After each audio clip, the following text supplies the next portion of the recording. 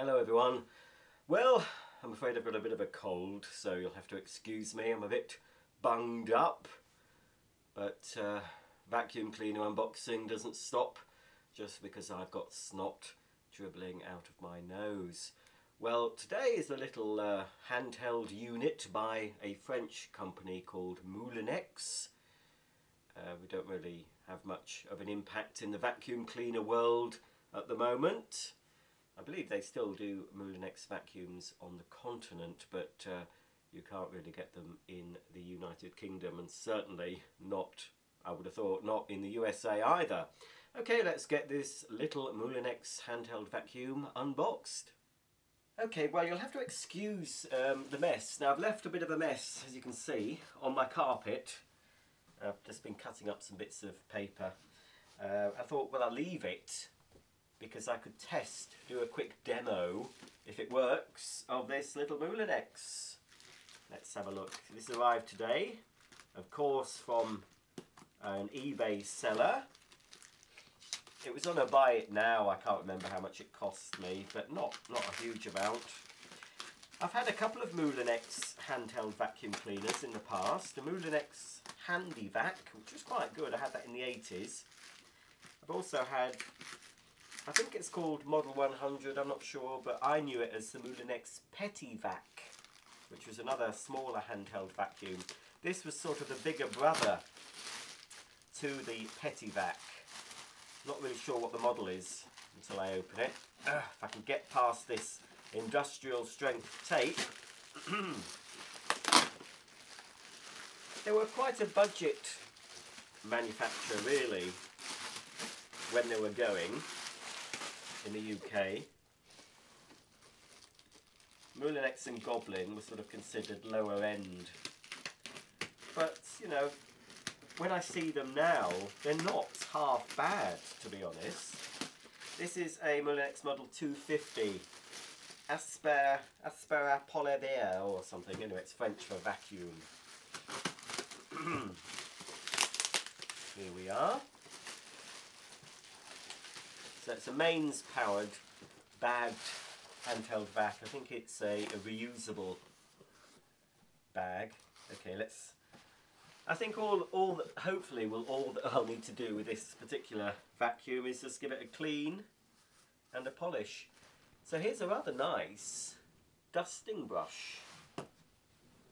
Fairly soft. If you can hear the wind, it's a very blustery evening in the UK at the time of making this video. So apologies if you can hear any wind noise. Anyway, that's quite a nice dusting brush. First thing, let's have a look what else we've got. Not sure if we've got the instructions with this. There was a leaflet shown in the listing. From what I could make out of the picture, it might have just been an instruction, a guarantee leaflet. Here's quite a little narrow carpet and floor nozzle. It's got the hard floor brush attached. There we go. Underneath the hard floor brush, I believe. Oh, there we go. That's for doing your carpets. And look, although it's not nice and polished, it is actually, whoops, a metal sole plate. This looks similar to the one I had on my Moulinex Handy Vac. That's a bit stiff. I think that would benefit. I don't think I can oil it or anything, but I think once it's cleaned, I mean, that is pretty good condition, to be honest. I think it's probably had quite light use, this, because of course this would have been a supplementary vacuum cleaner for a household. They wouldn't have used it as their main vacuum. Might have been a wedding gift, who knows. That's your all-purpose nozzle. I might be having a coughing fit in a minute. I can feel it building. You didn't get a hose with this model. I don't think a hose was ever supplied. With my Moulinex Handy Vac there was a little hose. 2 plastic extension wands. Again, just superficial dirt on those. Crevice nozzle, quite a narrow one there, quite wide at the end, doing down the side of your chairs, etc. There's a little adapter piece. I think that's used so you can connect the small nozzles directly to the suction unit. I think that's what that's for.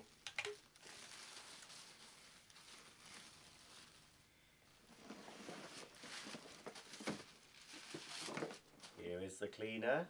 I love this, so retro, isn't it? The orange and the tan colour. It is very 70s.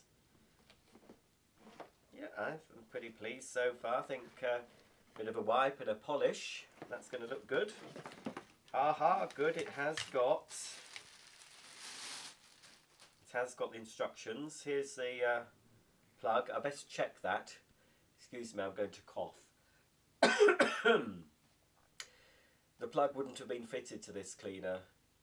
It predates fitted plugs, so before... Well, I'll risk it. I know you like to see me risking life and limb, plugging in vacuums, hoping they're going to explode, so I will risk it and plug it in and turn it on before checking. At least it seems like they've fitted the cord grip correctly on that. Also, I've got, inside the box, that needs a bit of a vac out itself, I got a a ticket for the swimming pool junior bathing. Isn't it funny what you get inside boxes? Issued subject to charges and conditions as displayed. Valid for 1 season on day of issue and at this pool only. So somebody at Tendring District Council swimming pool has missed out on a swim there, maybe. I don't think that's valid anymore. This looks like it was part of the vacuum though, showing you how to wire the plug. I don't know if you can see that.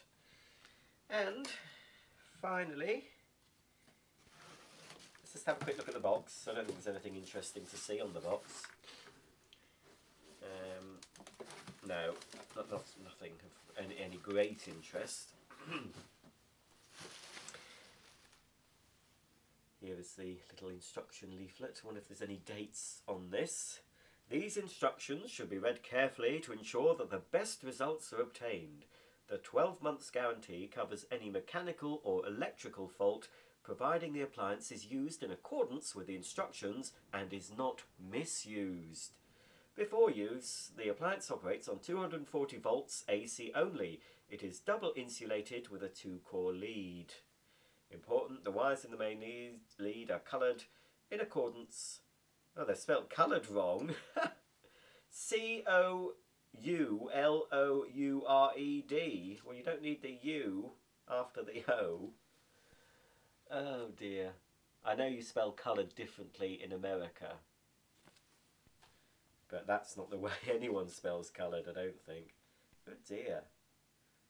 Is that it? It's terrible. Not much of the instructions. Just showing you the tools there. And on the back, it's showing emptying.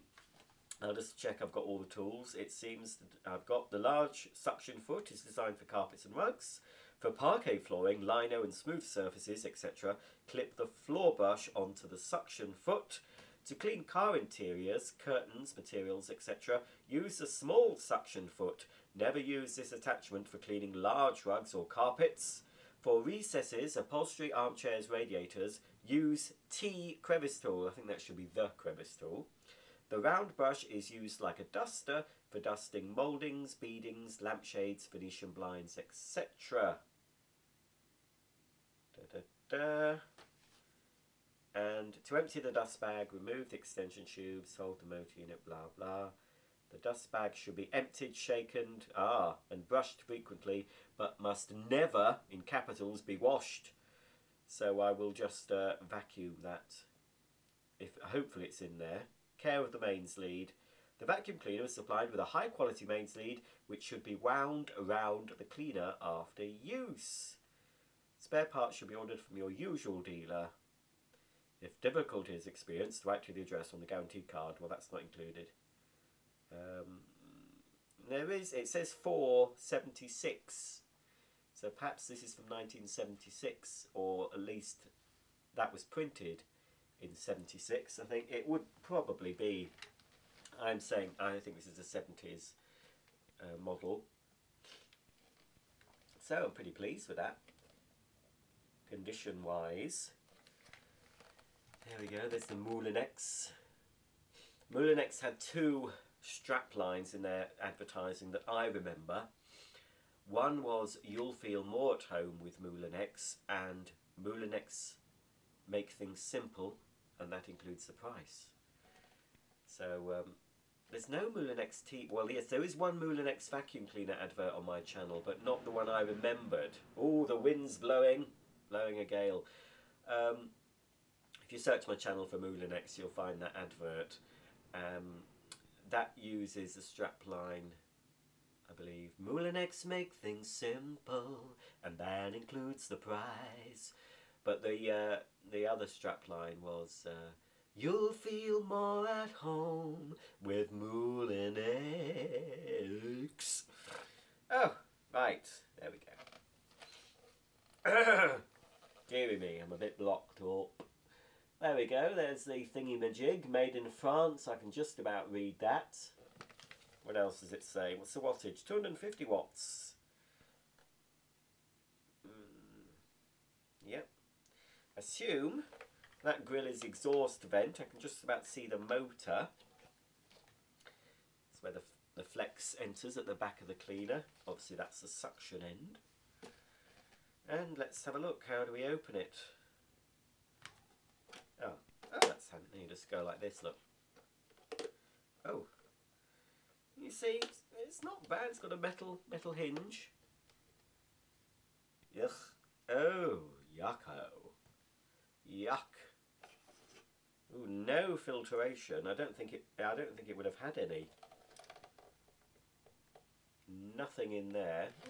It's relatively clean, isn't it? Really. I suppose I could put a little filter pad, cutter filter pad on there, just to give it a bit of extra filtration, because I'm sure there's no filter shown, I don't think, in the book. What have I done with it? It's gone. Oh, where is it? No, it's here. It's behind you. No, I think that is the filter, the bag. There is something in the bag which I think does possibly belong to this vacuum. I don't know, does it? I'm not sure actually. Oh, it's broken anyway. I don't know. Let's keep it just in case. It doesn't look like it fits on. It might have gone on there, but I can't see the need for it really. I'll pop it in the box just in case. And this dirty bag, as I say, they say not to wash it, so I won't wash it. I'll just get another vacuum and give that a good vacuum.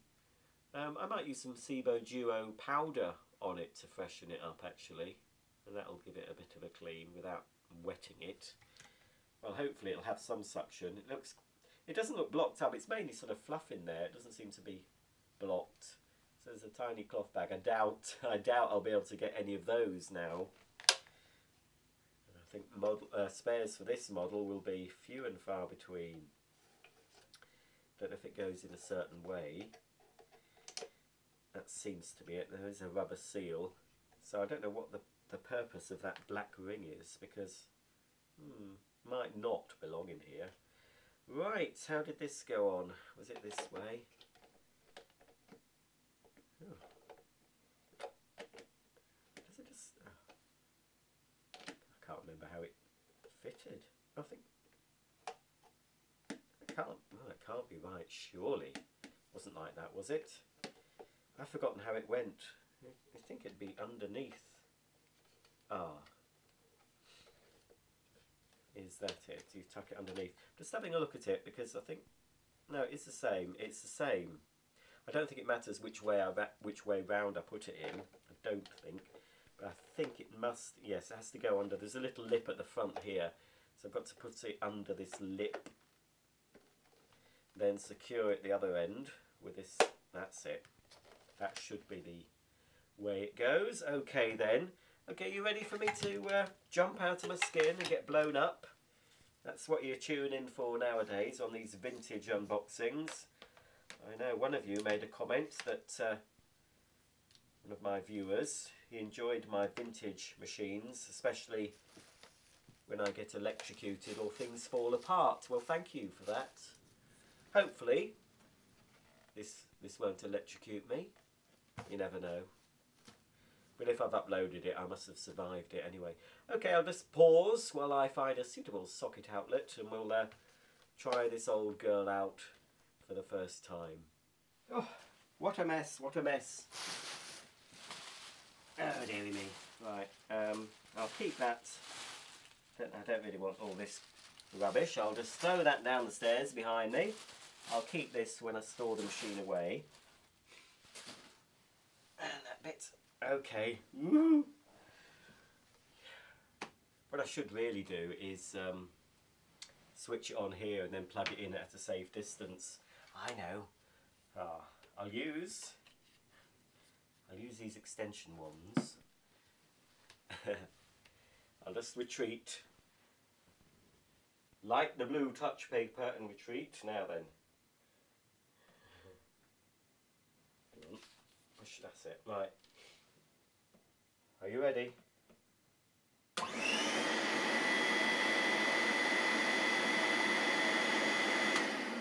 Oh, it made my light flicker, but it is plugged into the same lead as the light.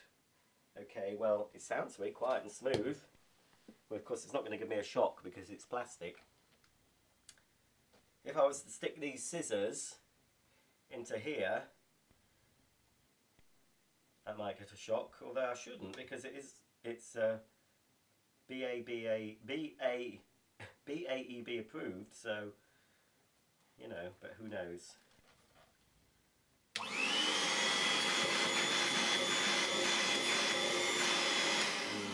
Certainly less power than my vintage 80s Hoover Dustette that I've unboxed.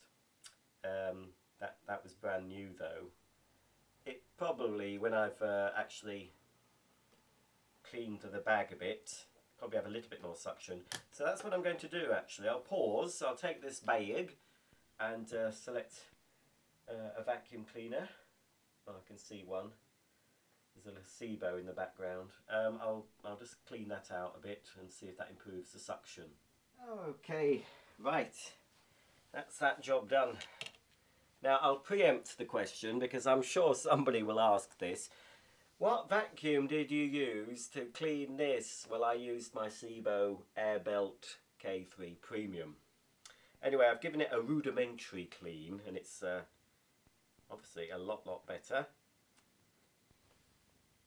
Probably could do with a little bit more of a going, but you know, that'll do for now for the purpose of the demo.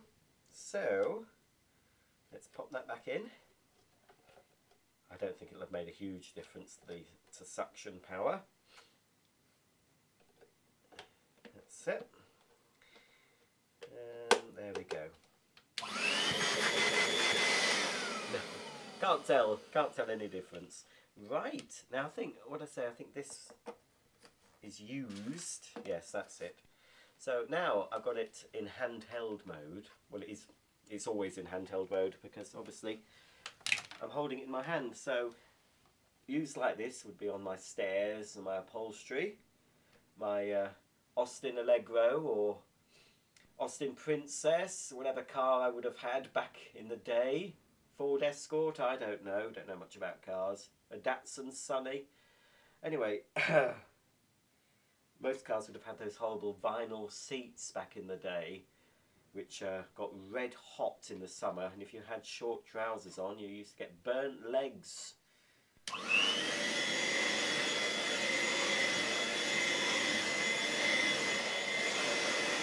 But it's suffering from what my Hoover Jovis corded suffered from. It tends to blow a lot of the dust about because the exhaust air is blowing downwards and it's moving a lot of this. That won't happen if I have the extension wand on though, so I'll do that.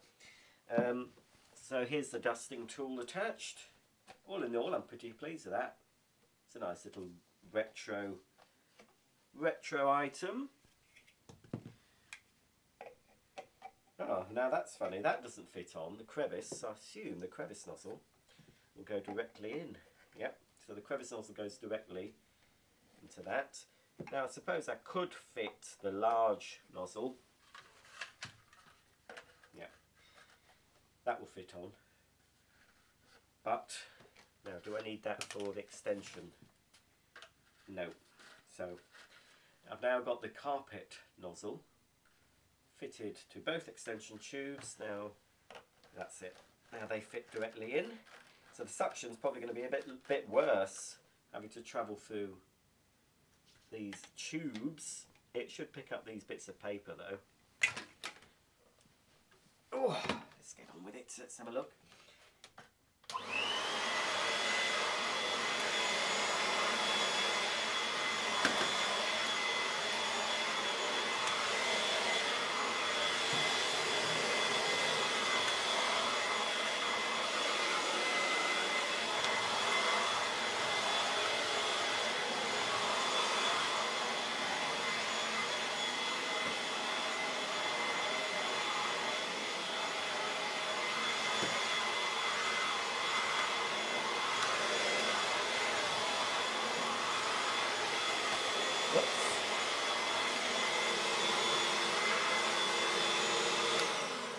Knocked the camera there. Well, there's a few bits that I've missed, but the bits I went over, it did pick them up, but I can't see it doing very well. My bag of filth. I don't know if I'll bother. I will do another test on this. I'll do a proper demo with some more dirt, and I'll see how it copes on a hard floor as well. But yeah, it's very, very weak.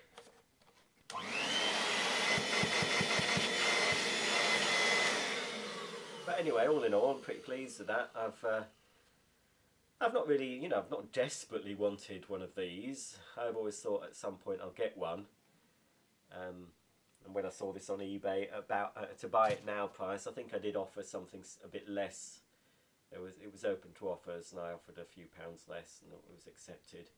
I thought it was a fair price to pay. It's pretty good. I don't think this old girl has had very much use at all. It's nice sounding, nice bit of vintage French vacuum cleaner. Okay, if you've liked this video, please thumb me up. Please subscribe. Please check out all my other videos as well on my channel. It's taken me a long time to make those, so I would like to think that they do get viewed from time to time, not just my new ones, but you can check back on all my old videos as well. So there we go, that's it. The end of the video for the Moulinex the Moulinex 250 handheld vacuum cleaner. Thanks for watching, and I'll see you very soon.